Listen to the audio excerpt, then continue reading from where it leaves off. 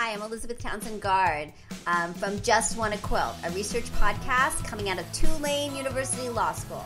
Today we have a video, and we're doing a sew-along where Gigi will be leading us through Jen Kingwell's The Gypsy Wife Quilt, which is awesome.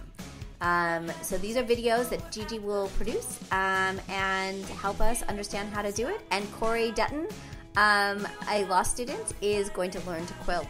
So it's for beginners, advanced people, even law students, and it will be great. So I hope this helps. So where do you find the pattern? Jen Kingwell's pattern can be found at Amazon. It's again called the Gypsy Wife Quilt. It's super popular.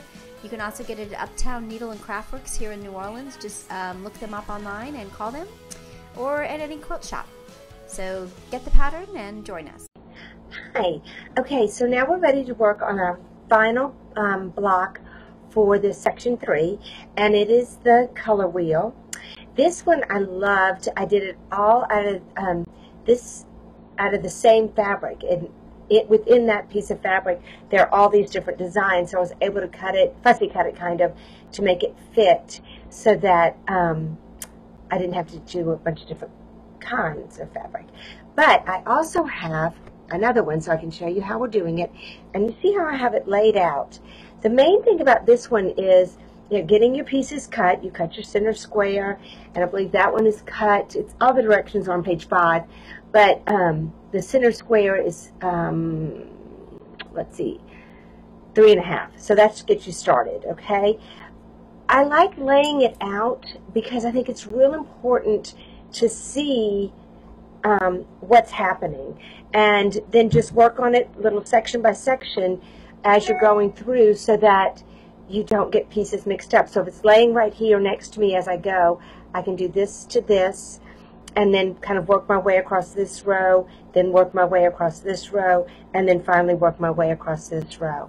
When I go to put them together, I'm going to be very careful that I am not stretching at all, because these are cut on the bias, and we want to have a good scant 1/4 inch seam when we get I'm back again. A 1/4 inch seam when we go to put it all together. So I'm just going to get started, dive right in, and I'm going to keep working. So if it kind of separated out like this, well, let's go back so you can see it again. So I've got the first little block that I'm going to put together. The second I get this sewn, I'm going to press it, open it up, and put it back where it belongs so that I remember exactly how it goes together, because it's so easy to twist and turn and say, oh, here we go, and then you have to rip. So be real careful, keep it exactly as it needs to be. Oh, the other thing is where you're sewing. So sometimes you get over to the sewing machine, you go, oh, do I sew here or do I sew here? So I suggest pinning it with this specific block so that we don't mess up and sew down here when we should be sewing right here. So I'm going to go ahead and take this piece, put it on top. I did press these before so they're nice and crisp. I like doing that, and then I'll pin it right where I want to sew, and I'll get started with this. I'm going to work my way across, so I'll sew this first, then I'm going to sew this one to this one. And once I get these two sewn, I can open them up and sew them to this one. So it's just a little process of going through, taking your time, a little bit at a time, and making your way. So I'll go ahead and pin this one right exactly where it is that I want to sew my 1/4 inch seam. And once I get those two sewn and open back up, I can then lay them down onto here. And then I have another half square triangle here, so I'm going to go ahead and pin that one too. And my top row will be ready for me to sew. And again, you want to try and look at it that you're going to be doing that scant 1/4 inch. But if you've cut everything according to her directions on page 5, then it should come out the right size and the finished size. Once it's in the quilt, it'll be 9 inches, but right now it's 9.5 inches square. Okay, so now you can see that I have my top row sewn together, my middle row pieces sewn, and my bottom row.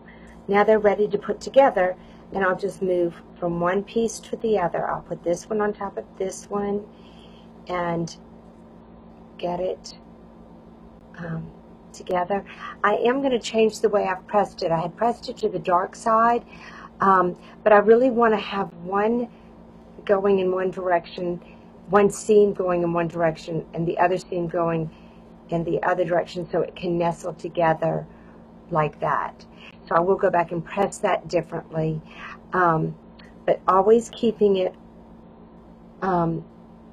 together so that you, and pinning it so that you know, well, actually I don't really have to worry about that seam too much because it doesn't really, it's not like it's, well, it's just at the beginning. The other thing you can do is cut your dog ears off if that makes you feel more comfortable. I am going to go back. I do like it to feel like it's pressing together right there, and not so thick with both of them on the same side. So I'll go back and press that. I'll pin along here so that I know that's the side I sew, and when I open it back up again, I'll have it ready for this one to get sewn on, and so forth. I'll do row, row, row, and then I'll sew them together like that. Okay, so now I have a finished color wheel, another one, and I'm real pleased with it. I think I like this one better. I think this is the one, I'm actually going to probably have 2 quilts now since I have to do each one several times, but I like this one for the quilt that I started. So I'll save this one for another time, but good luck to everybody, and I hope it comes out 9.5 to be able to be fit into the quilt just like you want it. And I'll see y'all soon with section 4, which is really an easy section. Okay. This is Elizabeth Townsend Guard from Just Wanna Quilt. You've been listening to Gigi By take us through an aspect of the Gypsy Wife quilt by Jen Kingwell. Make sure you get the pattern. You can get the pattern at Amazon or Uptown Needle and Craft Works here in New Orleans or at your local quilt shop. You need the pattern to be able to understand what's going on, and then Gigi helps us through it. So join us. Come play with us. Come to our Facebook group, Just Wanna Quilt. Go to our website and be part of our newsletter where we'll help you through the Gypsy Wife quilt. That's justwannaquilt.com, spelled W-A-N-N-A, Just Wanna Quilt. And of course, listen to our podcast. It's available on iTunes, Stitcher, Spreaker, and if you get a chance to like it on those, it would be super awesome.